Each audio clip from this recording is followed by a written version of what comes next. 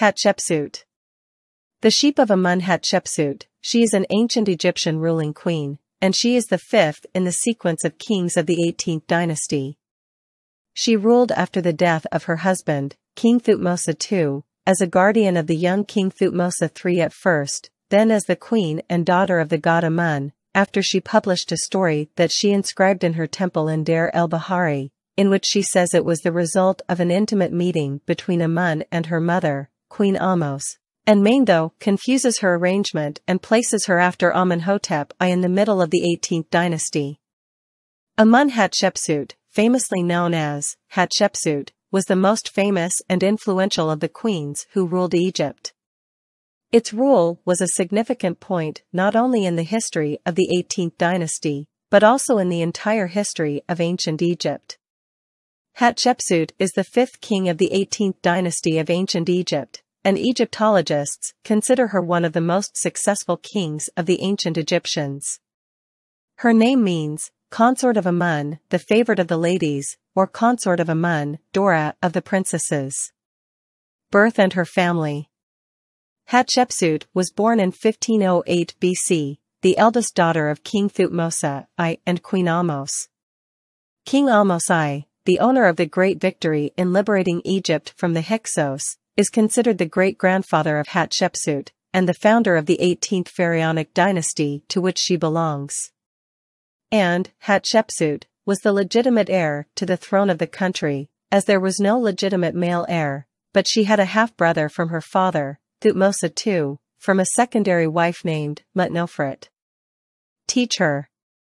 Hatshepsut received an education on ethics and correct behavior, in addition to reading and writing, arithmetic and philosophy, religious rituals, grammar and composition. And she had to persevere in transmitting and learning the wisdom of the ancient Egyptian sages, like any of her colleagues, such as her half-brother, Thutmose II, young princes and princesses, and a number of sons of ministers and noble families. There is no doubt that she was afraid of the teacher who was teaching her lessons, and feared his violent methods with his students, regardless of their status. Hatshepsut could not claim any special privileges in her treatment, and the royal school in the house of Pharaoh, like other schools in the country, began early in the morning and ended at noon, as many schools in Egypt do at the present time. Her marriage. Hatshepsut married her half-brother, Thutmose II, according to the custom of the pharaohs, who had no choice but to marry Hatshepsut, and she bore him a son and 2 daughters. As for the son, he died in his childhood, and his name did not remain on any trace of the monuments. As for the 2 daughters, their names are Neferuare and Meridare Hatshepsut.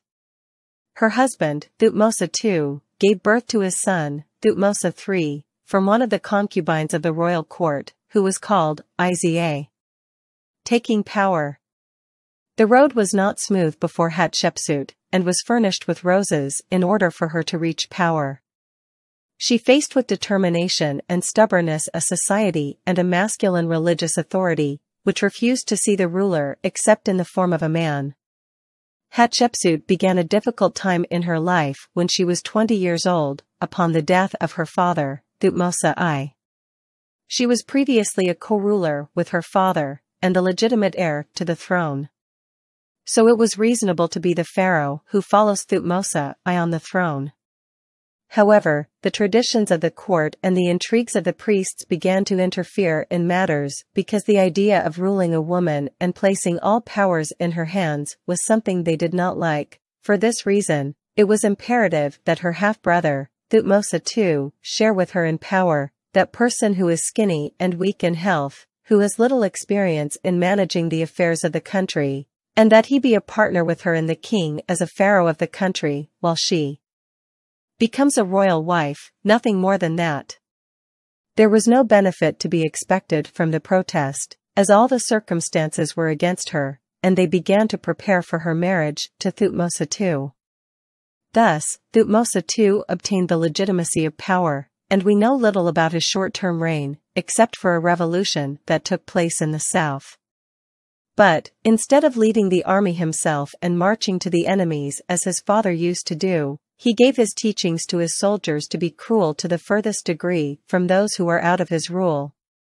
Thutmose too was a weak person and may have been sick at the same time, and in fact Hatshepsut was the one who managed the affairs of the state, and ruled the country in his name from behind a curtain, and she was the one who commanded and forbade, and after a short time it became clear that he was walking on the path of death, and the courtiers and senior officials took they wonder what will happen when he dies?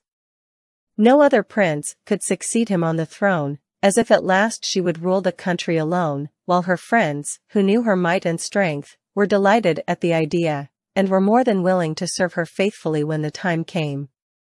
However, her husband, Thutmose II, wanted to give his son, Thutmose III, the right to assume the throne after him, and there was a person plotting with the temple of Amun in Karnak, provoking the general feeling among priests and people against the idea of a woman ruling them, and this person was he, Thutmose III, himself, who was living in the temple as one of his priests.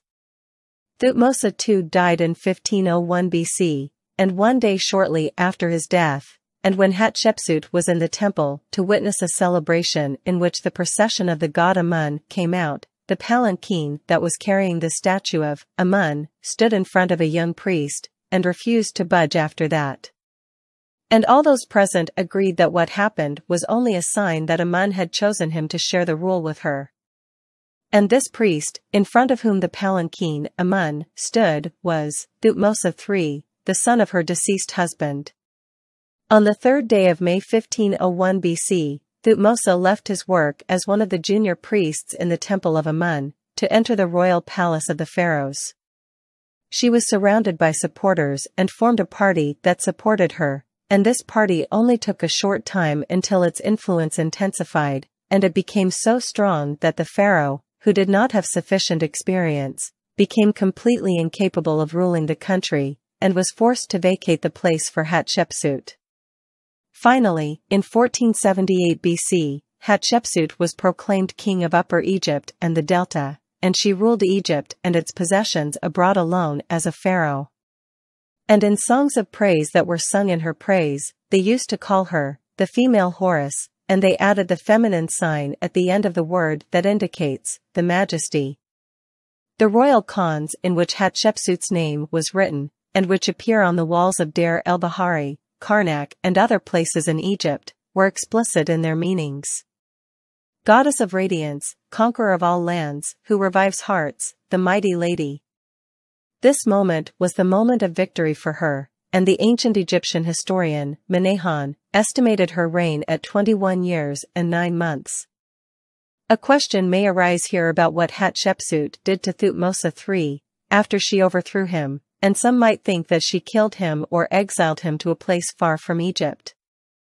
However, the truth is that she entrusted the military education of this pharaoh, who was a young priest before that, and taught him the arts of state administration, to lead some military campaigns against the revolutionaries against Egyptian rule outside the country at the end of her rule, and he assumed power after her death, after his marriage to her daughter, Merodare Hatshepsut, which gave him legitimacy to rule, and he was one of the most powerful warrior pharaohs who ruled Egypt, and he was the first and most powerful Egyptian empire in history.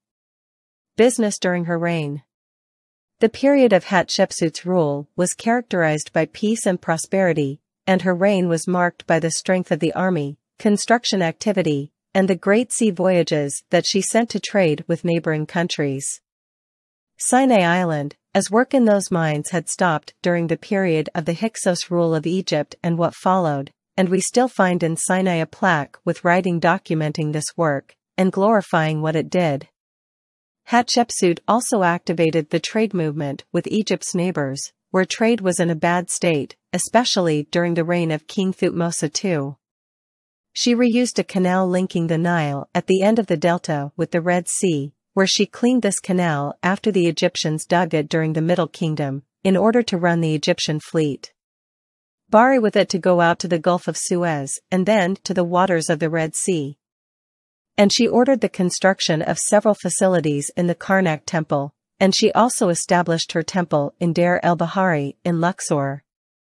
Hatshepsut took care of the Egyptian merchant fleet, so she built large ships, and exploited them in internal transportation to transport the obelisks that she ordered to be added to the Karnak temple to glorify the god Amun, and in trade exchange missions with her neighbors, and her reign was characterized by prosperity in Egypt, and the demand for recreational materials brought by commercial fleets from neighboring countries increased.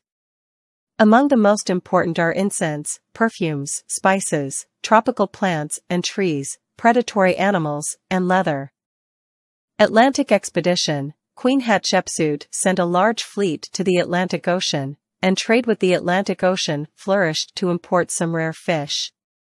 Puntland mission. Queen Hatshepsut sent a trade mission aboard large ships navigating the Red Sea loaded with Egyptian gifts and goods such as papyrus and linen to Puntland, present-day Somalia and southern Yemen, so the king of Punt received the mission well, then returned loaded with large quantities of predators, woods, incense, ebony, ivory, leather, and precious stones.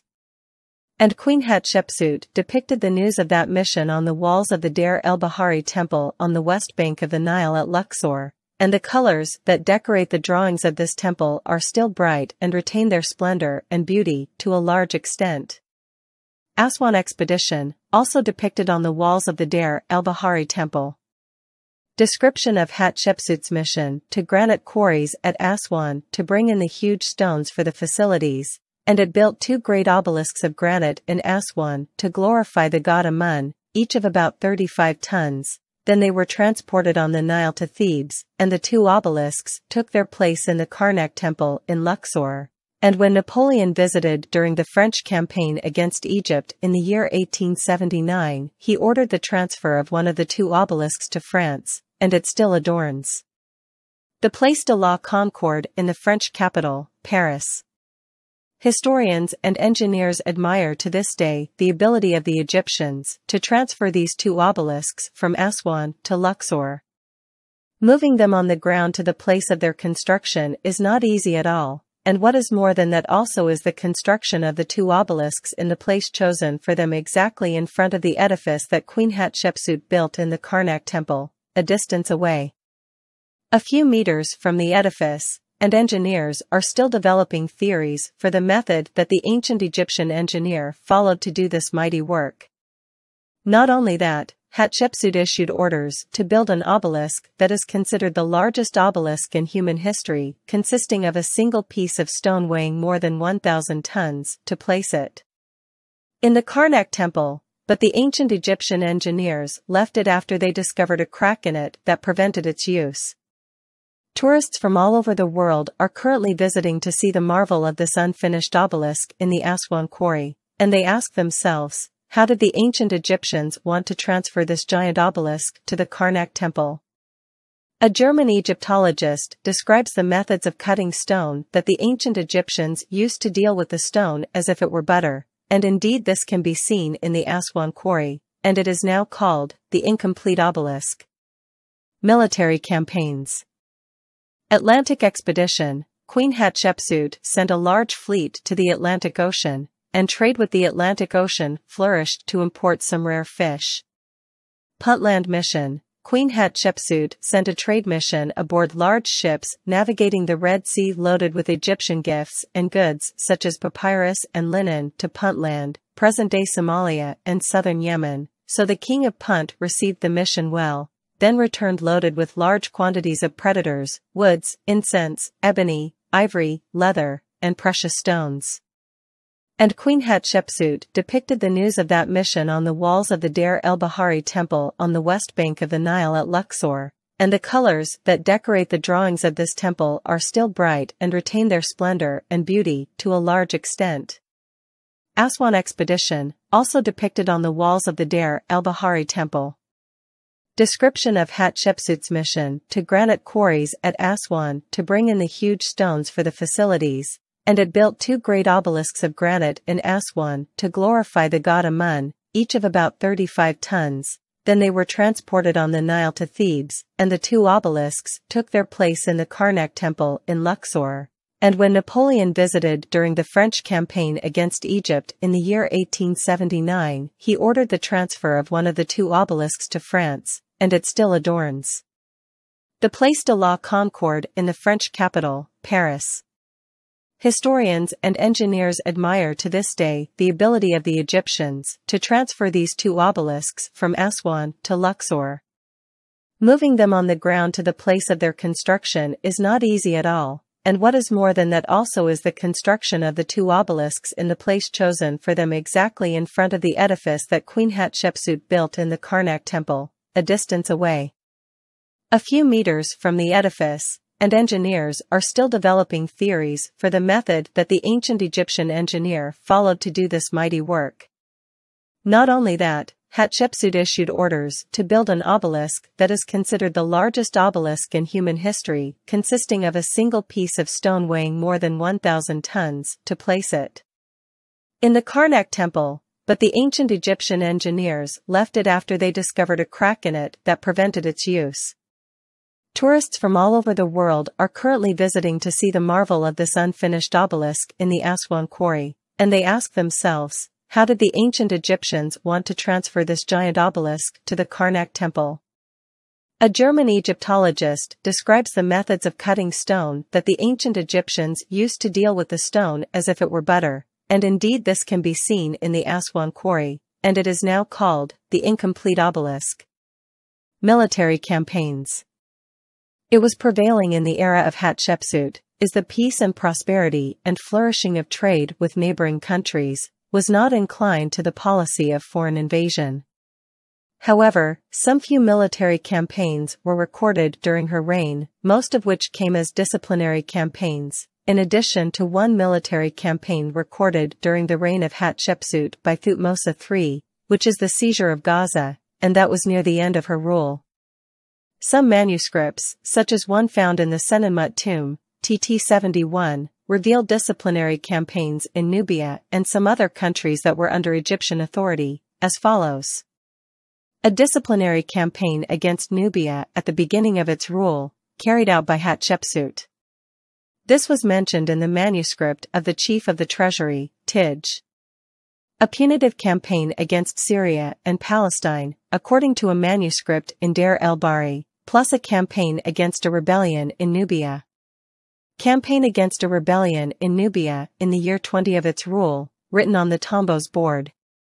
A punitive campaign against Mao near Furka division between the 20th and 22nd years of her reign. The secret of the appearance of Hatshepsut in the clothes of the male pharaohs. Hatshepsut did not want to invent a new appearance in the appearance of the ruling pharaoh, which people had been accustomed to for decades. Although at the beginning of her reign she was portrayed as a fully groomed woman, later on she became an example of a strong, muscular pharaoh who wears a false beard. She began to wear clothes similar to the clothes of the male pharaohs who preceded her in official ceremonies, and she also appeared in some of her statues with a borrowed chin, as is customary in the statues of the pharaohs. Although this did not diminish the fact that Hatshepsut possessed all the characteristics of a beautiful female, she had a pleasant russet complexion, a slightly hooked nose, and a round face. And she loved flowers, gardens, trees, and everything fragrant and colorful. Was there a love story between the queen and the engineer, Senmut?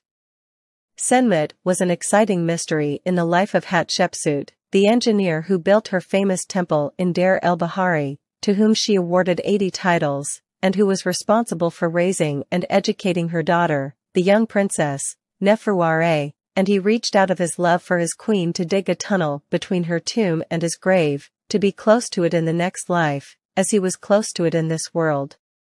As for her, she appreciated his brilliance and the strength of his personality, to the extent that she allowed him to build his tomb in the precincts of her temple, so that he would be next to her in his death, as he used to do in this world. And if the hints of historians came to indicate that there was a state of love that brought the two together, then we would die and Hatshepsut, after the death of her husband. But this is not a sure thing, and it may just be a relationship of mutual respect. And the royal engineer, Senmut, is the one who built Hatshepsut, the the most beautiful funerary temple built for a queen in history, whether ancient or modern, which is the Temple of Deir el-Bahari, which he built in the bosom of the Western Mountain, and its construction came with royal white limestone brought from Torah, and in the form of 3 halls above one another, in order to the queen's spirit ascends her to the sky to be immortalized with the stars. Her death. Hatshepsut died on the 10th of the 2nd month of the fall semester, which corresponds to January 14, 1457 BC, during the 22nd year of her reign, as stated in writing on a tablet found in Armont. It has been ascertained from the mummy of Hatshepsut that the signs of her death are signs of a natural death, and that the cause of her death is due to her suffering from cancer or diabetes. Hatshepsut's tomb is located in the Valley of the Kings and is symbolized by the number KV20. Hatshepsut may have expanded her father's tomb in order to use it, and her coffin was found next to her father's. Recently, I took a picture of the mummy of Queen Hatshepsut, in which she appears with a dreamy and meek smile, as if he had fulfilled his mission perfectly and finally rested. The funny thing about the picture is that the queen had soft, beautiful colored hair.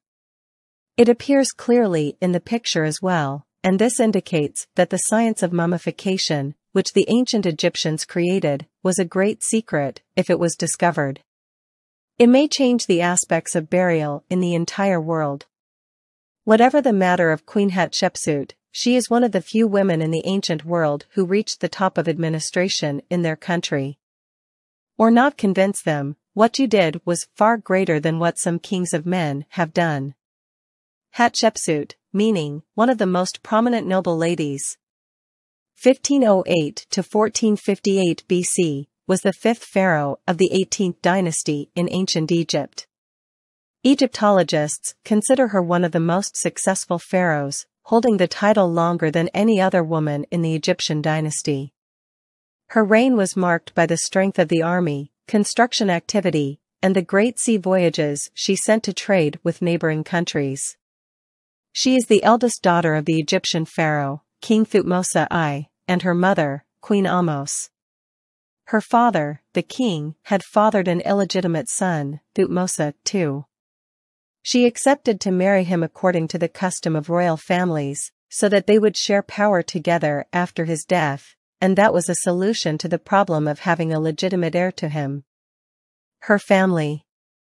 This queen left many mysteries and secrets, and perhaps the most exciting of these mysteries is the character of Senmut, the engineer who built her famous temple in Deir el-Bahari, to whom she granted 80 titles. He was responsible for the care of her only daughter, and his love for his queen reached such a degree that he dug a tunnel between her tomb and his own.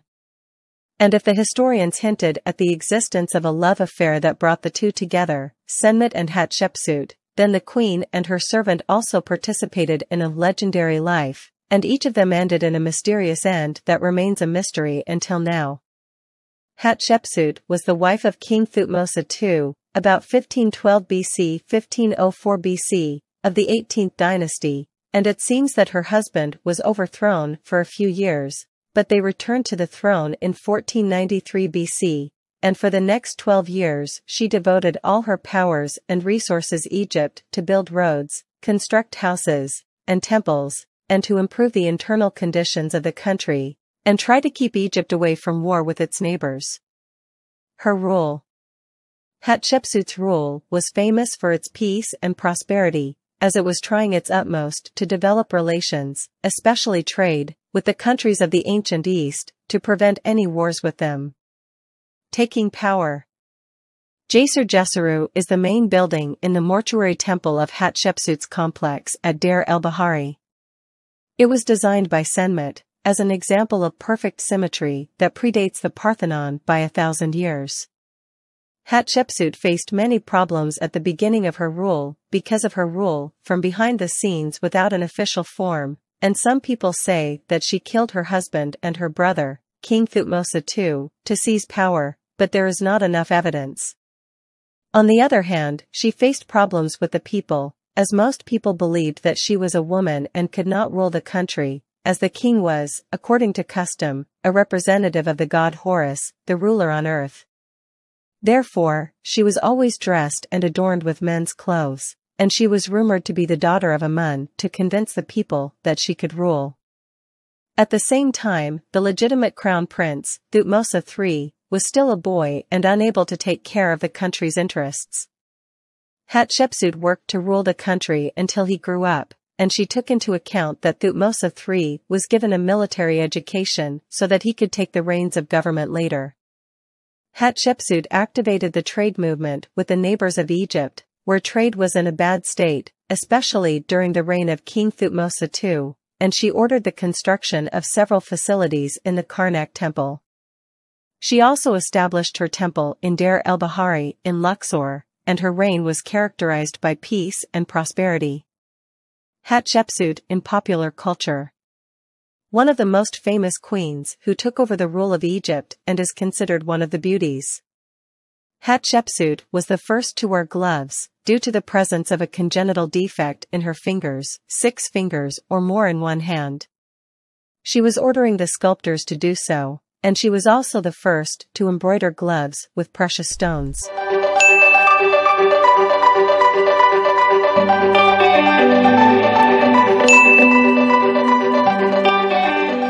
In the end, I thank Jason for your follow-up. We hope to subscribe to the channel and activate the bell button, and do not forget to like. We also await your support through the super chat and the thank you feature.